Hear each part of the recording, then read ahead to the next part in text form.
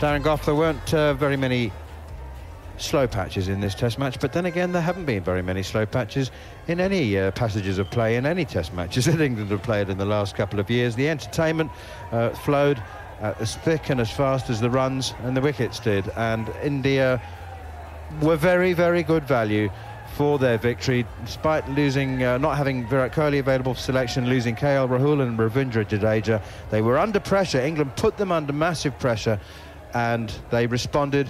They've won a game by 106 runs, and deservedly so. Yeah, they were under pressure coming into this day, weren't they? I mean, we all dared to dream the impossible. Could it be possible? 399 needed to win on a day 4 pitch, but there was no real turn. I think that's what surprised me, really.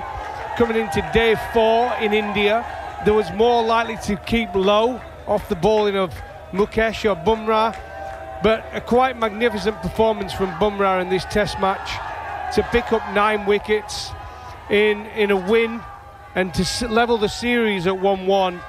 But what we've had so far in 2 test matches is 2 teams trying to work each other out. I think India know that England will believe they can win from any situation. India have to handle the pressure. They were better today. Rohit Sharma made better decisions as a captain. Their plans were better to some of the England batters. But I'll tell you what, we're in for a proper series here. 5 test matches. After 2, it's 1-1. And it could go any way this series. It really, really could. So many individual highlights. The man of the match, I think rightly, was Yashasvi Jaiswal, the opener, for his brilliant 209 on the first day and the second day, in fact. And had it not been for his double 100, in an innings in which the second highest score was 34, it would have been a very different looking test match. But England have done terrifically to bounce back and make the second highest score of the match with 292. It defies the trend of the Vizag Stadium, in which scores descend through the 4 innings. And so a resilient performance from England. They tried, they believed 399 was possible. Goffey, they now go to Abu Dhabi. They decamp to Abu Dhabi, so it's far too early to look ahead and contemplate changes for the 3rd test match. They've got another week of rest and recuperation and preparation to come for them. And it's just lovely, isn't it, to have 5 test matches and have a big squad and play a rotation, and who knows what's to come in 8 days. Yeah, who knows? I mean, I think they've surprised everyone, England, but the spinners, so inexperienced, have done really well. I mean, who would have thought after that first ball from Tom Hartley, but he would come back and take the wickets he's taken in this test series so far? He's battered really, really well down the order. I think Bashir has come in and done a decent job. I would expect, if Jack Leach is fit, to come back into the side and Joe Root take up the off-spinning duties. Harry Brook, will he come back? 2 tests he's been out for. I know they said he was going to be out for the series, but you never know. Will he come back? It's been pretty quiet, so I would doubt he will. But England can just go to Abu Dhabi now, reassess the situation, be proud of what they've done in those first 2 test matches. India, without doubt, were under pressure today. They were scared. They weren't 100% sure they were going to have the skills to deliver. And that's purely because England are playing a brand of cricket they're not used to seeing against them in their home conditions. And you could tell with some of the field settings and the captaincy. But when it comes down to it, when you've got a bowler like a Jasprit Bumrah in your armoury, it makes a big, big difference. 9 wickets. The pitch offered just enough for him. He's an absolute genius. He's got the full package. Pace, the angles he uses when he's bowling, the slower ball, Yorker, bouncer, he's got the lot. So that was the difference as well. Yeah, Jasprit Bumrah 9 for 91 match haul. Just a reminder, England bowled out on the 4th day for 292 after a brilliant 73 from Zach Crawley, but they lost 5 wickets in the morning session, which seriously undermined their hopes of pursuing what would have been a record in India of 399 for victory. 36 apiece for Ben Foakes, and Tom Hartley gave them late hope, but it was all too much too much, too late, really, for England. Alongside me, Steve Harmison, as always, making assiduous notes and lots of things to talk about. Jasprit Bumrah, no doubt, will be on the tip of your tongue. Harmy, he was a genius and an exhibition of fast bowling in spin-friendly conditions. Jamie Anderson, also in bursts, was outstanding. Where do you want to start? You've got a whole page of notes. Yeah, Bumrah, for me, I said it was the first thing I've wrote on the top of it was a fantastic test match, and I think that, again, we talk about test match cricket dying. We've had 2 test matches over the course of the last, 8 days of test match cricket, where test match cricket's not dying. There's nowhere near dying. The crowds have come out and shown that. I think the skill level of the players have come out and shown that. I think both individually and collectively, England might think first innings runs, which is always important out in this part of the world. First innings runs is huge, and to only get just under 260, I think that's possibly where they could look and think that's how we've lost the game by 100 runs. But I think forget the result in the end of it. I am so proud of this England cricket team, the way they've gone about their business over the course of these last 2 test matches. They were brilliant in Hyderabad. The inexperience of the bowling unit that's come into this from a young spin bowler's point of view, really excites me about the future being bright for England. I thought Zach Crawley in both innings was as good as I've seen Zach Crawley bat from a balance and timing point of view. And a little bit of luck, an element of luck when things go your way, and it makes a huge amount of difference. And I think there's a few umpires' call decisions have probably gone more, the odd one's gone probably in India's favour at crucial times, and that's not a whinge about the umpires or decisions or they are. India deserve to win this test match, but I think when you come out to this part of the world, especially with the inexperienced bowling attack that England have had and a few injuries that they've got, I did say before the series, everything would have to go their way. Every umpire's call would have to go their way. And there's a couple in this game that just haven't gone the way of the away side. And I think, that's so important when you do come to this area. So all in all, brilliant. Really was a great advert for Test match cricket. Jasprit Bumrah, skill level with a new ball. At the start, his next spell was going to be dangerous, and then his spell when he got to the new ball reversing, be the one that finished the match off. And as it panned out, it did. And I'm so pleased to be here watching Anderson and Bumrah bowl on what was a relatively flat wicket. Coffey, I need to ask you about England's strategy of the 3 spinners and 1 seamer, because before this test match began, it was clear that it was not going to be spinning sideways from day one. It was never going to be a raging turner.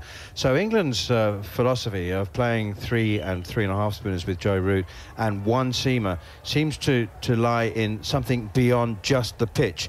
And they have, of course, Mark Wood, Ollie Robinson and Gus Atkinson. And I wonder whether, whatever the pitch looks like in Rajkot, whether they might actually just say, we need a second seamer.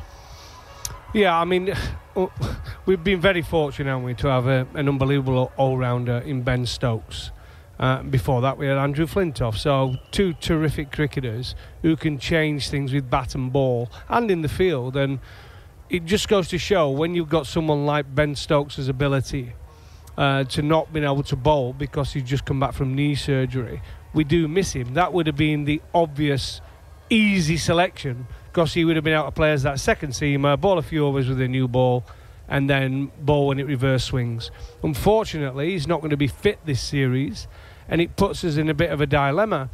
I think the history tells you, but we've always played seamers and played 2 spinners, but the opposition tend to play 3. So I think they've gone into this series trying to do things a little bit different. We've put 3 spinners out there. We had 4 in Hyderabad. We've had 4 again, haven't we, with Joe Root? No, 3 with Joe Root, isn't it?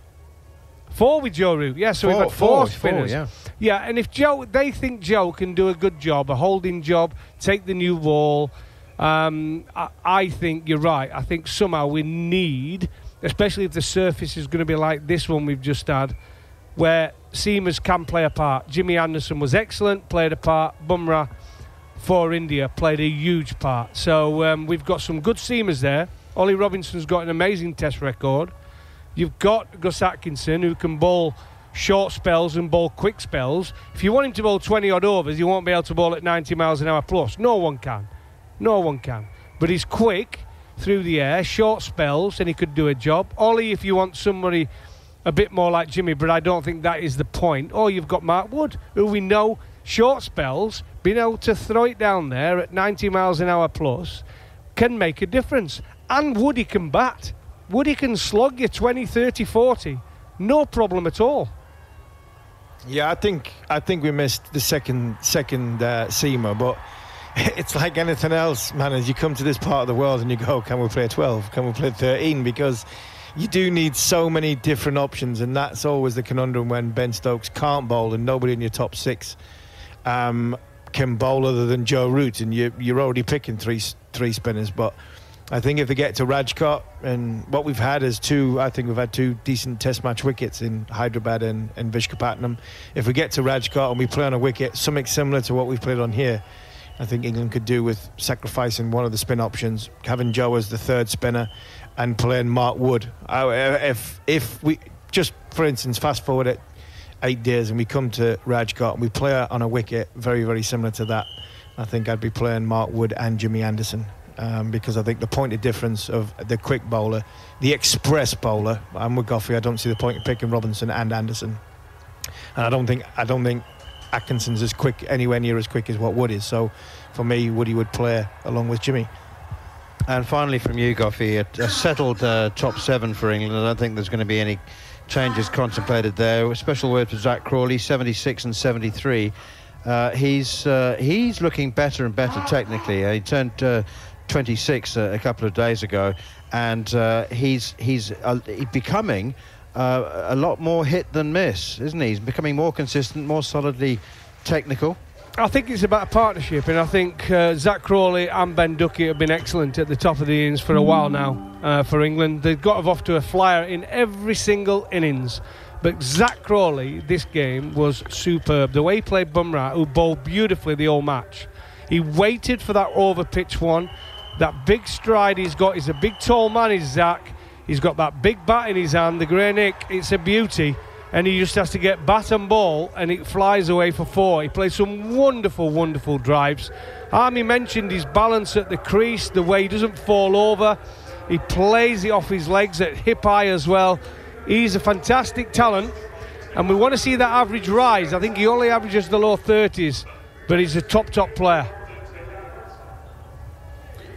Right, Goffey, we have got the post-match presentation taking place on the field down below us, and we're hopeful to get some of the captains, to hear from some of the captains. Harsha Bhogle, as part of our commentary team on TalkSport, is conducting the post-match interviews. We'll have Andrew McKenna speaking to Ben Stokes a little bit later on the show, hopefully. But first up, Harsha Bhogle. In fact, let's listen to what Harsha and Ben have to say. Ben, you've come back from a deficit, but was 143 a little too many? No, I think coming into this last innings, we were had full belief in ourselves that we could go and chase that down.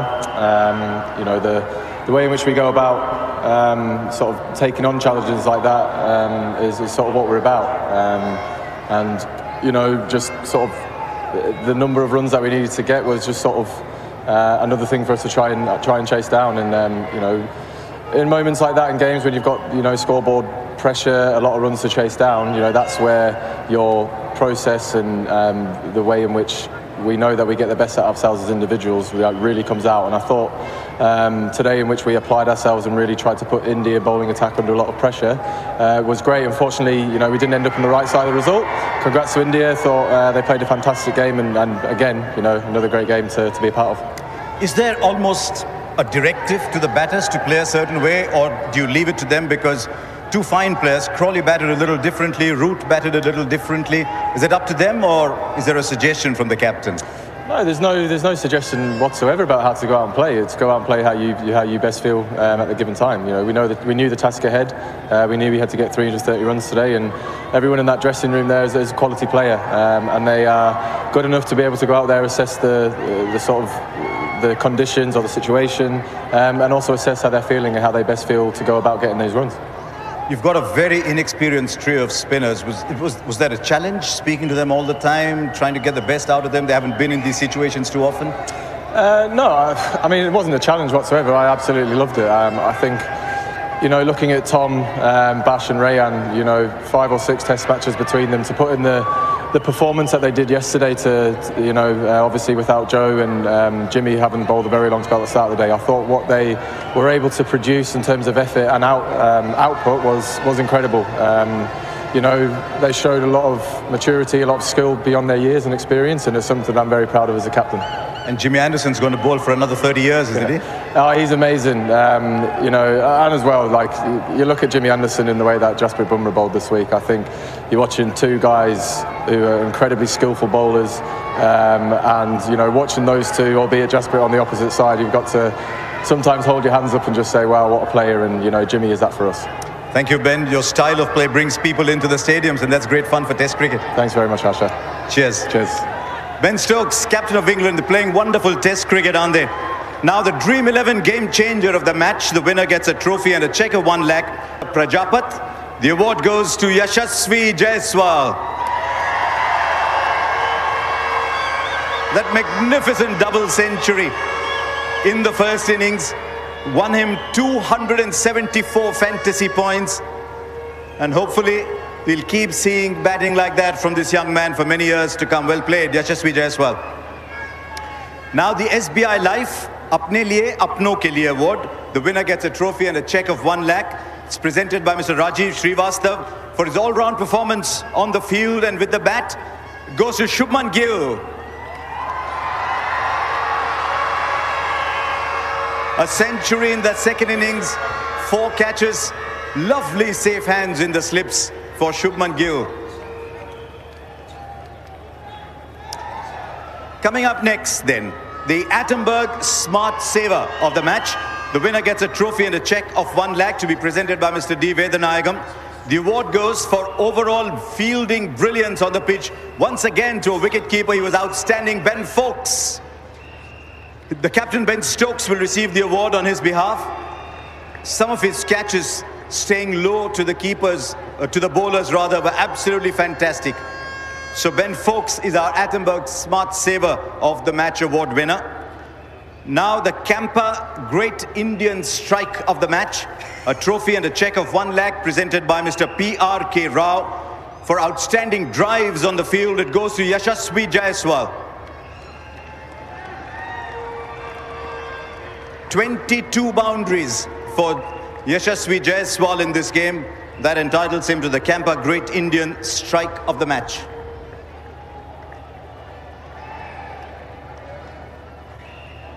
And now it's my very happy job to invite the winning captain, Rohit Sharma.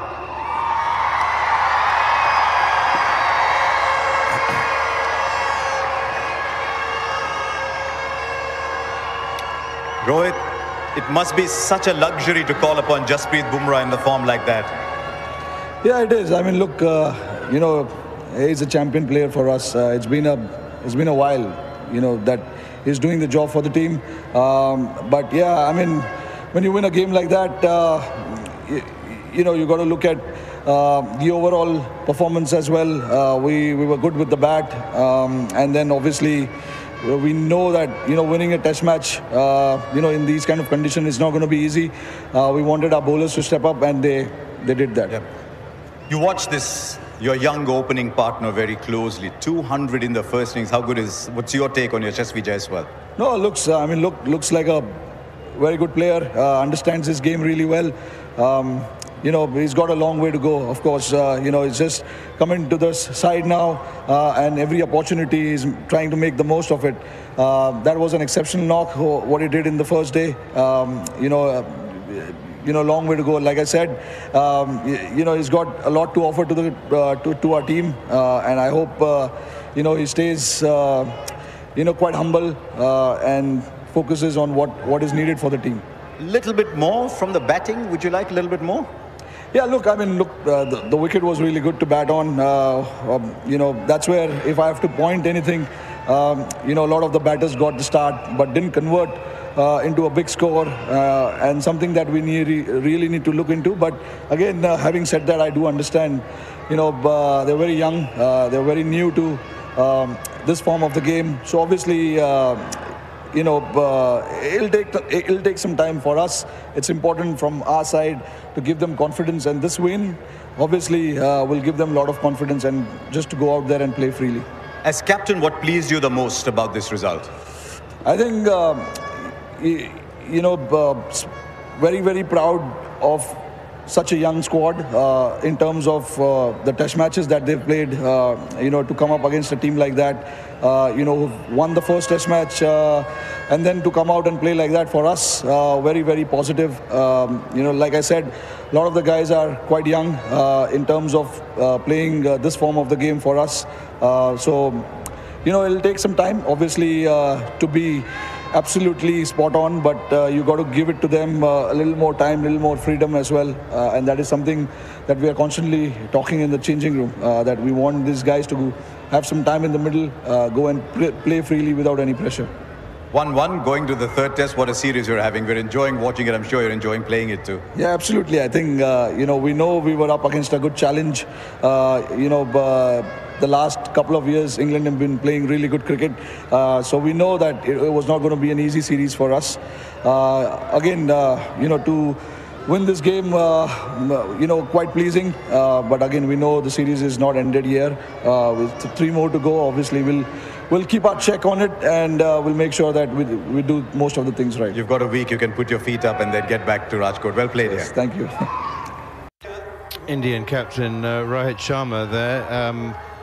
We could barely have the energy to muster a smile, let alone any sort of sense of triumph or celebration, Harmy. He's looked like a boxer who'd gone 12 rounds, and he didn't want to overstate anything, did he? He didn't want to overplay Jaiswal's innings. Said he still has a long way to go. If he goes as far as we think he might, he'll have 10,000 runs. Yeah, he played it down the role of Jaiswal, but wow, what an innings it was. Saini, obviously the learning has a lot to come. He hasn't getting player of the match though, Jaiswal. Jasprit Bumrah's getting player of the match, so I was a little bit surprised by that. But Jaiswal's gonna take some trophies home, wasn't he? They kept giving him trophies. He's going to need an excess baggage allowance like Talk Sports going on back to England. So, no, joking aside, I thought Jaiswal was brilliant. I thought Rohit Sharma sounded as though he was on the losing side there rather than on the winning side. And some different comments to what I thought there would be. I thought he would have built his team up and pumped the tyres up of 1 or 2 of the players, but possibly is that an Indian captain thinking, we've won a test match, but we haven't been at our best. Yeah, well, Jasprit Bumrah, it's not like he doesn't deserve an accolade. 9 for 91. I also thought that Jaiswal's innings was possibly the bigger difference between the two teams. Chetan Narula, what did you think? Never mind the man of the match award. I mean, for once, I wouldn't have minded if they'd split it, but overall, a very, very good performance given the circumstances India were in coming into this match. Yeah, I mean, like I said on day one, I did think India were a bit short in terms of the runs they scored. I mean, Jaiswal, absolutely the big difference. If you look at England's second innings right now, no batsman apart from Crawley crossed 40. And that was the case for India's top order, certainly. And Yashasvi Jaiswal went to score a double 100, so that was a big differentiator between the two sides. But I think after scoring 396 on that pitch, and this pitch has been really good for batting throughout this game, I thought Jasprit Bumrah was exceptional. It was just a magical spell that he bowled on day 2. And I think you either have to be a batter or bowler to be able to judge that. I mean, I know Harmy said that Bumrah should win the man of the match. I'm neither, not a test batter, not a test bowler, so I can't really pick between the two. But for now, I would definitely say yes, Jaiswal being the differentiator in the first innings with those big runs. Going ahead, of course, like Harmy mentioned, India probably not at their best in terms of performances. I think individual performances stood out, but not at their best in terms of the personnel. And with hopes of Virat Kohli and Lokesh Rahul both coming back for the third test match, I think India will be able to put a stronger foot forward. And just quickly, obviously Kohli walks straight back into the team. Do Yeah. KL Rahul and Ravindra Jadeja, if they're fit? Jadeja, I don't think he's going to be fit for Rajkot. That's what I'm hearing. But if Lokesh Rahul is fit, I think Shreyas Iyer will be worried about his spot. Shubman Gill, though, has... I think that debate is over now. Thankfully, that debate is over because, like I said earlier too, that is a huge investment India has made into Gill for the next foreseeable future. Well, Harmy, we've got many hours of travel ahead of us to contemplate changes. You just did touch on the three spinner, one seamer policy. Do you think, irrespective of the pitch, that England will look to play a second seamer?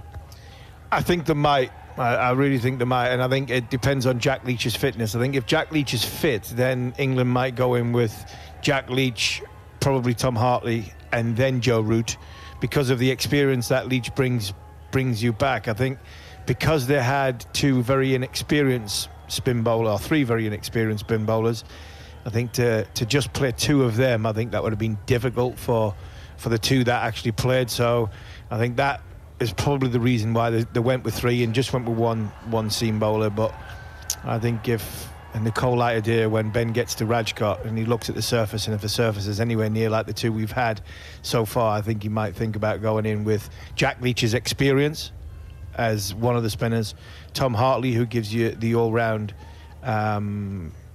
package, even though I think Shoaib Bashir bowled very, very impressively, and I think he's probably a better spin bowler than Tom Hartley, but the package is obviously a hell of a lot different with the fielding than with the batting.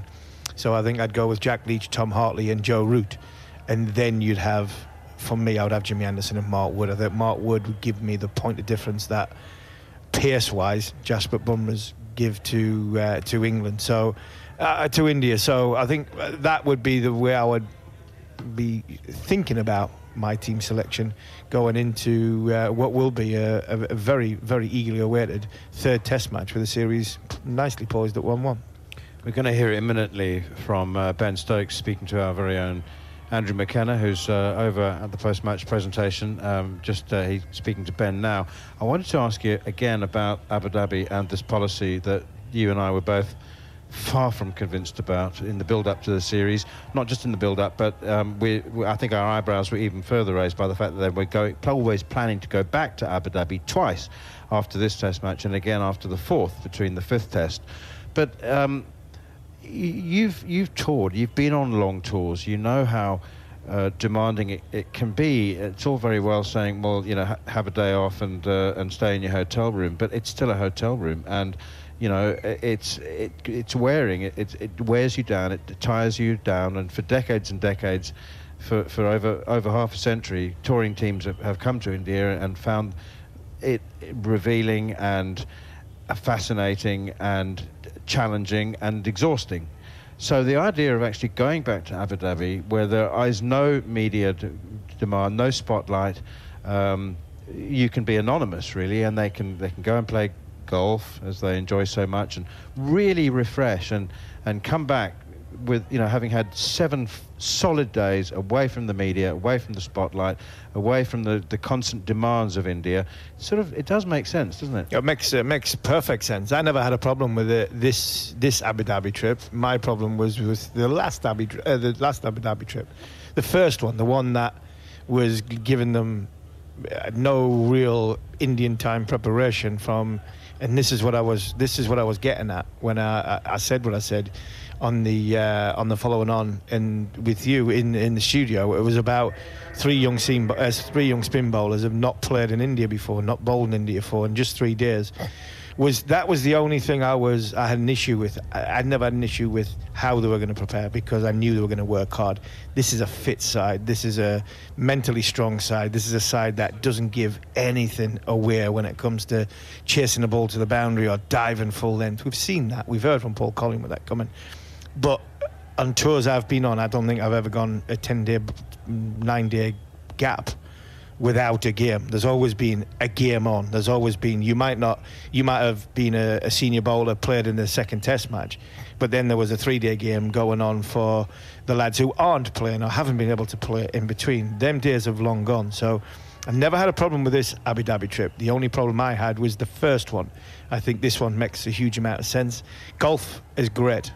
I love playing golf, but even when I play cricket, I love playing. The golf part of it makes people relax, as well as they spend 4 hours on your feet, and the professional cricketers who has to spend 6 and 7 hours on their feet. So that's not an issue. Dear to do it at 11 o'clock in the midday sun, and all the way through. But I think creating an environment is what McCullum and Stokes do, and I think going off away from the spotlight makes a huge amount of sense, and then they can relax, then they can be themselves away from the media and the goldfish bowl as what Indian tours become. So I'd never had a problem with this Abu Dhabi trip or the next one if they do go back between the 4th and the 5th test match.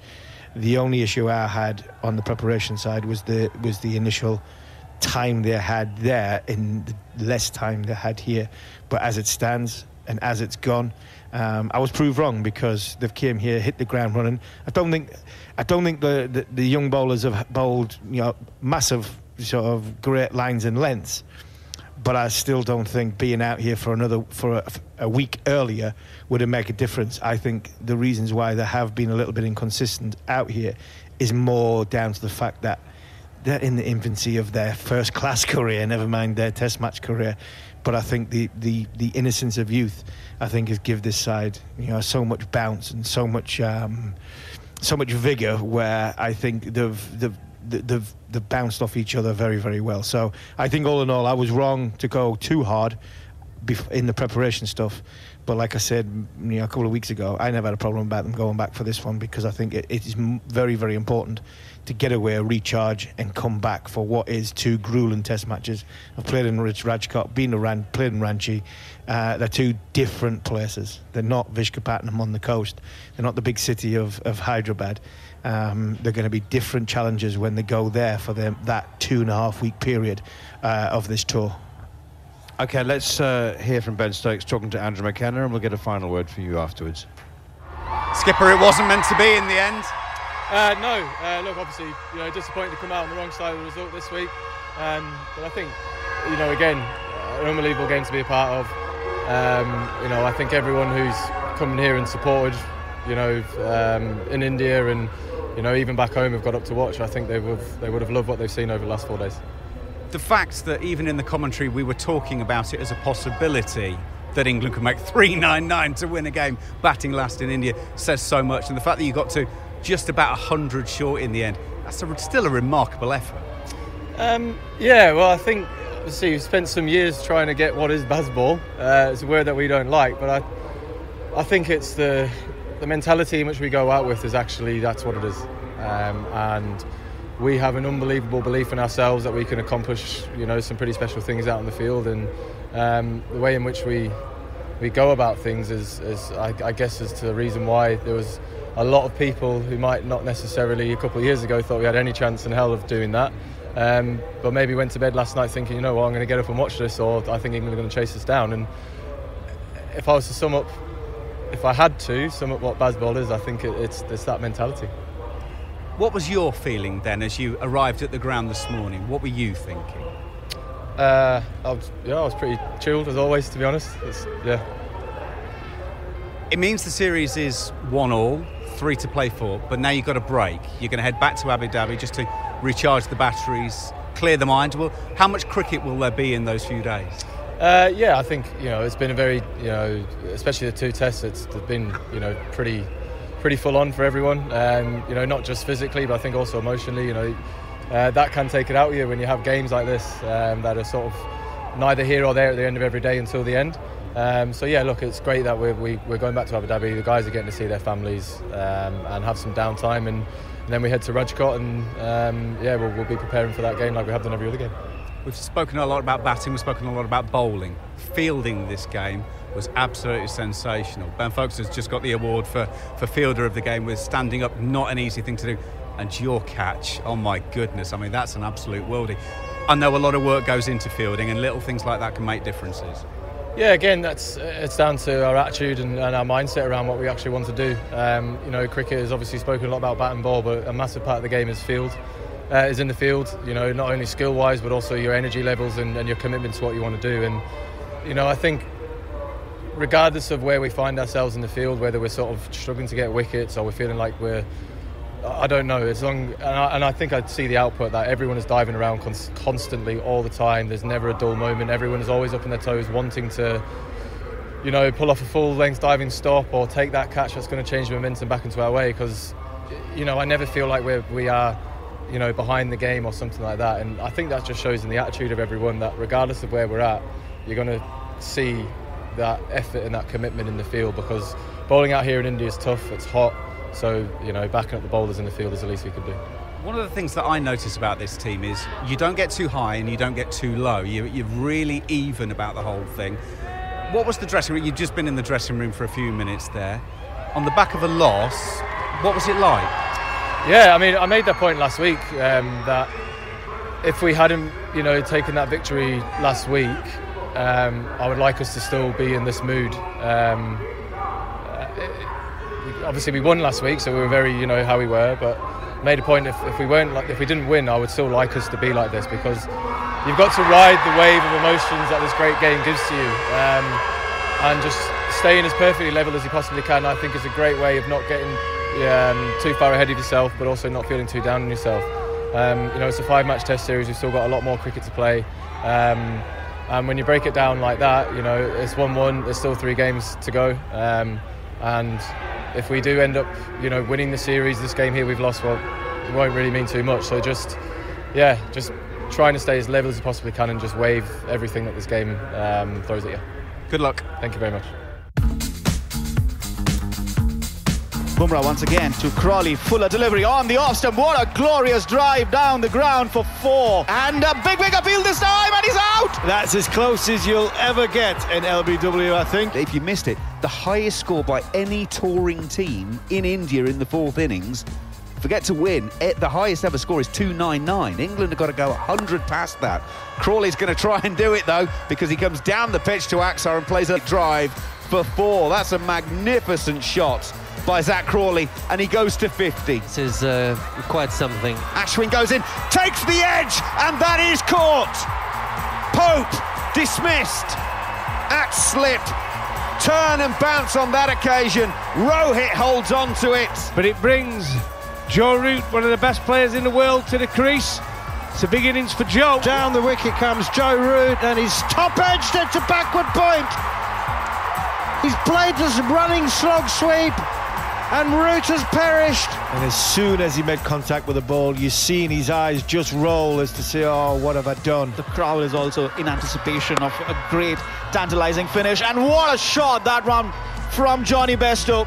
Kuldeep once again, and this one comes in, big shout, stayed low as well. Gets the wicket that India desperately wanted. Zach Crawley, the ball coming in, hits Bairstow on the crease, 194 for 6. Ashwin once again, and Hartley down the track, has given it some air and will clear the ropes at long on for 6. Ashwin again to Hartley as he steps out once again, gives it some air and clears the rope. Goes in and bowls, and it's a return catch. Folks is dismissed. He is done by the slower one. Balls. Edge gone, taken by keeper Shikhar Bharat. Shoaib Bashir's on his way. England are 9 down. India are going to win the test match. It's going to be 1-1 going to the 3rd. 3 slips waiting in anticipation as Bumrah is in. Bowls. Bowled him! Hartley loses his off stump. Jasprit Bumrah has finished the test match in style. And England have been bowled out for 292. India win by 106 runs to square the series. The mouth-watering prospect of 3 test matches still to come.